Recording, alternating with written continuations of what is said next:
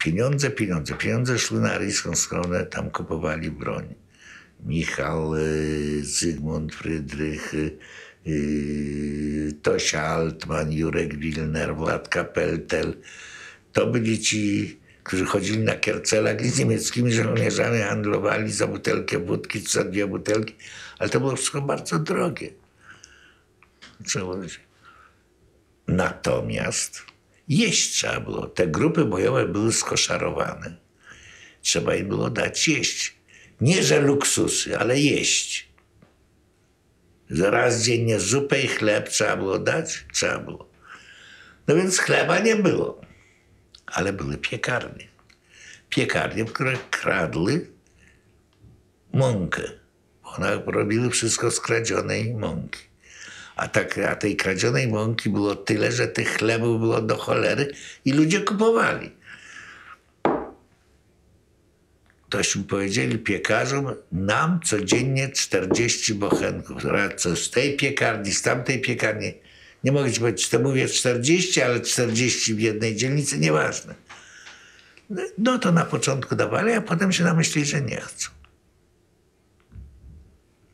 Była zdrożała mąka, nie mogę ci powiedzieć, co było. No nie było rady, no.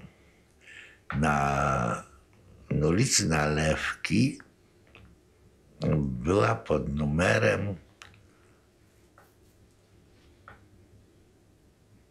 37 piekarnia, duża piekarnia. Nie było wyjścia. Trzeba było ten chleb, bo oni kończyli piec o 4 rano.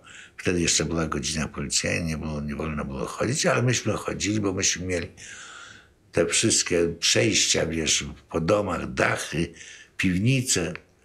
O 4 rano grupa taka bojowa wchodzi, parę pistoletów i mówi do niego: panie właścicielu, dziś od pana się należy, nie wiem, 40 kg chleba. Ja nie mam, jeden to.